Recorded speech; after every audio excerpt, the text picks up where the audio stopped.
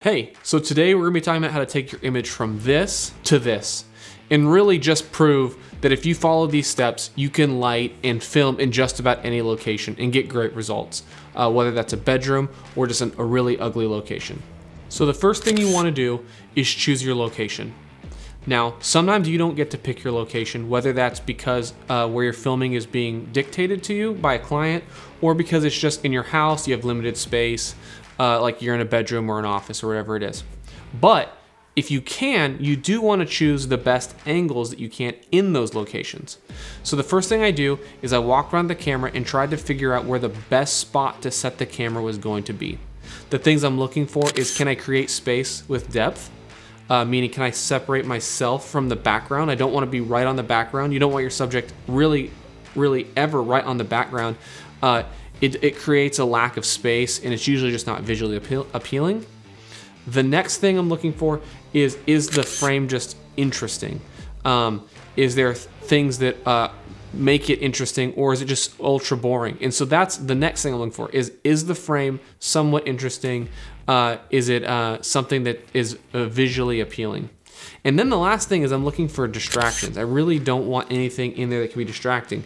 And so most of the time you can just clean that stuff up, but sometimes you can't. And so if you have a window that's distracting, or just maybe there's like a light switch on the wall or whatever it is, you're just looking to eliminate distractions as best you can. But once we've chose our location, the next thing you're gonna do is clean the location. So what I mean by that is you're gonna just clean your background. So as you noticed, I went through and I cleaned up all the mess, I decluttered, I made sure that things that were gonna stay in the frame were in the right spot, and ultimately I'm just trying to eliminate distractions. Once you've cleaned your background, this leads to the last step before we start to light, and that is to lock your camera off. And so this is the step where you make your final tweaks, get your subject in place, make sure everything's exactly where you want it, and then now you're not gonna touch your camera again. The camera's locked down and we can begin to light. So now that we're on to light, the first light we're gonna introduce is a key light. And a key light is the light that's gonna illuminate your subject and expose your subject for the camera. Now I place my key lights 45 degrees to one side of the subject and 45 degrees above them. And so in this instance, I took it 45 degrees to my left and 45 degrees above my head. And then as far as distance goes, I take the light as close as I can that the frame will still allow. You don't want your light dome obviously showing into the frame, but if you can get it as close as you can, that's ideal. And so in this instance, I'm using an Aputure 120D Mark II with the Aputure light dome. And again, it's just about 3 feet from my face and it's a fairly large light source. So the next light we're gonna introduce is the backlight, or the kicker light, or the hair light. And what this is it's a light opposite of your key light that's more of a spot that's designed to spill around your subject's shoulder, face, and hair to separate the subject from the background. In this instance, I'm using an Aputure Light Storm, again, more in a spot, and it's just spilling around my shoulder, creating a little bit of separation from myself and the background. The last lights we're gonna introduce are the lights that are lighting up the background.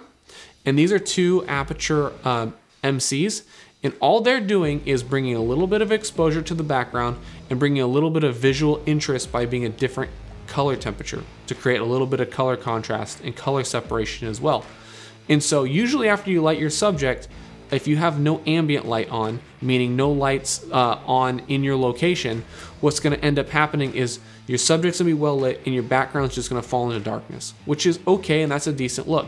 But oftentimes you're gonna need to just bring up your exposure a little bit with some light, and it also will just, again, help bring some interest to the background. So that it's not distracting, but also not just so dark. So now, I'm just gonna turn on each light individually, one after another, so you can see what each light is doing. So first, we're gonna turn on the key light. Now we're gonna turn on the backlight. And now we're gonna turn on the two MCs in the background lighting up the background.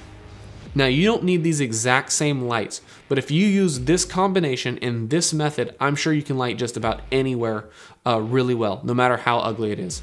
And so to prove that, I'm gonna take these same lights in the same method and light up one of the other locations that I didn't pick for this spot here. And so I'm gonna do a quick time lapse, and you're gonna see me in a second in a different location.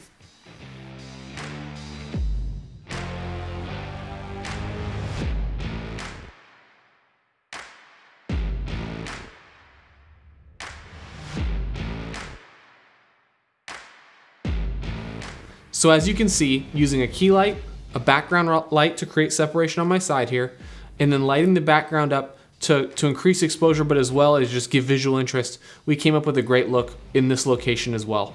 And so really, it doesn't have anything to do with the lights or the manufacturers, but really just the concepts themselves.